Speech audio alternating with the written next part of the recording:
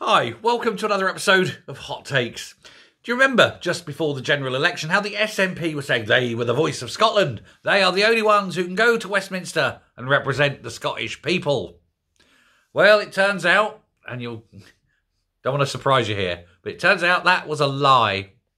And how do we know it? Well, the SNP have again failed to stand up for Scotland despite their promises, because there was a debate. There was a debate on the Scottish economy. And the thing was, it was an SNP-led debate. It was their idea to have this debate at Parliament at Westminster.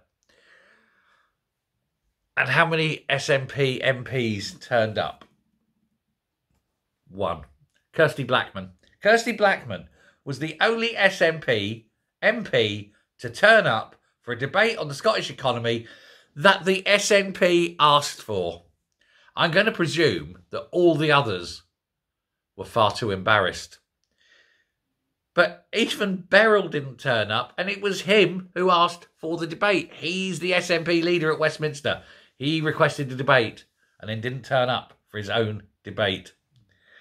It's a very, very sad day, isn't it? Now, John Lamont, he is the Scottish, the shadow Scottish secretary. He's the Conservative Scottish secretary, as it were, shadow. He was very critical, both of the government at Westminster and the Scottish government, over their handling of the economy and of the general sort of malaise that's affecting the economy in Scotland, and insisted that workers have been poorly served by the government, by the SNP taxes in Scotland. Now, John Lamont, obviously being Scottish himself, will know. He's there, he's worked there, he knows it. But he says the statistics that are showing that only 9% of Scottish firms are optimistic for the future. He said only 9%, less than 1 in 10, show this deep malaise at the heart of Scotland. And he said the stats should have been a wake-up call to the SNP. Unfortunately, they weren't. They just hit snooze and carried on sleeping through it. 10 years ago, he said, the Scottish economy was booming. And now, in those 10 years, it's gone from boom to bust. He says, and nobody wants to go to Scotland. They've killed investment with their plans and their taxes. And then they've demanded this. He said, then they come here, they said they demand this parliamentary discussion about it.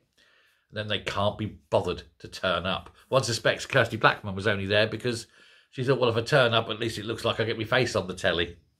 Or maybe it was a mistake. Maybe she didn't need me to. And, oh, my God, I'm here now.